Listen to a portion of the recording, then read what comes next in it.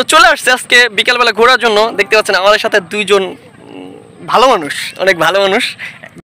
তো এর হচ্ছে ইউটিউব চ্যানেল, আর ইনি হচ্ছে ক্যামেরাম্যান। হ্যাঁ, ঘুরতে আসি নদীর পাড়, দেখতে পাচ্ছেন এই যে আমরা নদীর পাড়ে আছি। তো আজকে দেখতে থাকেন যে আজকে নদীর পাড়ে আপনাদের কিছু কিছু বিষয় তুলে ধরবো। আমাদের বাসা হচ্ছে পদ্মা সেতুর একটু দূরেই, আমার পিছনেই পদ্মা সেতুটা। তো আপনাদের আজকে দেখাবো যে আজকে নদীর পাড়ে আমরা কী কী এনজয় করলাম, কী কী করলাম এবং কী কী মজা করলাম, এই বিষয়টা আপনাদের মাঝে তুলে ধরবো। ভাই কালো হয়ে গেছে রইতে ভাই, দেখতে থাকেন।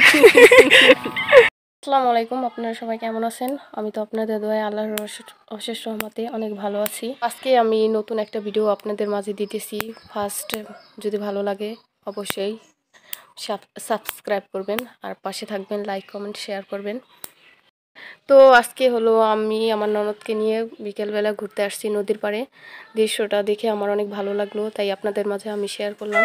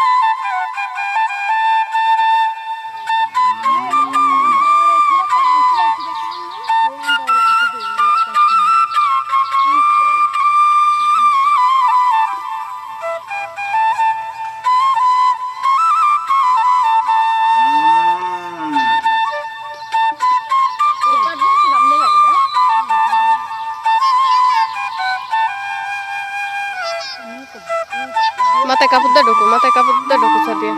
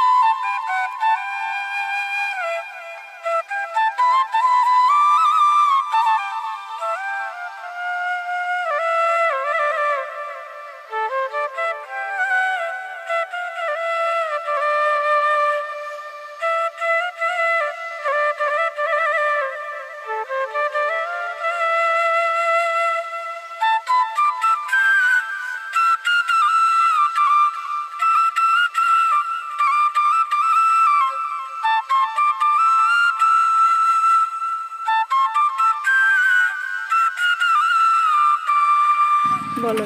আসসালামু আলাইকুম সুপ্রিয় দর্শক, আপনাদের সবাইকে সুস্বাগতম। আজকে নতুন একটা বিষয় নিয়ে আপনাদের মাঝে আমি চলে আসলাম। মাসুদ হোসেন, বিষয়টা আসলে সবার কাছে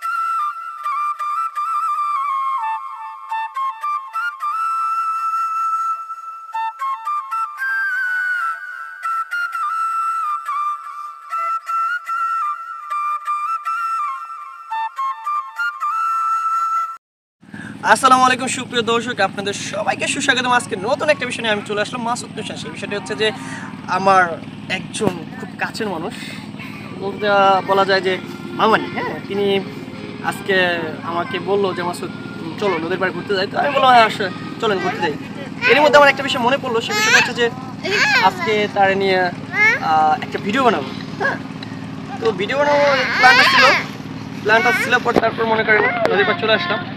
তো আজকে তাকে নিয়ে নদীর পাড়ে আসার পর আমার একটা বিষয় খেয়াল আসলো যে তার একটা ইউটিউব চ্যানেল আছে। আমি নতুন করে একটা ইউটিউব চ্যানেল খুলে দিয়েছি, রেতা বলো। আপনি অবশ্যই ব্লগটা এই চ্যানেলটা সাবস্ক্রাইব করুন এবং আমার সাথে আজকে তাকে নিয়ে আমরা কথা বলবো এবং তার বিষয়ে জানবো যে ফার্স্ট অফ অল তিনি ইউটিউব চ্যানেলে কাজ শুরু করছেন, এই জন্য তার কীরকম লাগতেছে এবং আজকে নদীর পাড় ঘুরে তার এক্সপিরিয়েন্সটা কীরকম হলো সেই বিষয়ে কথা বলবো।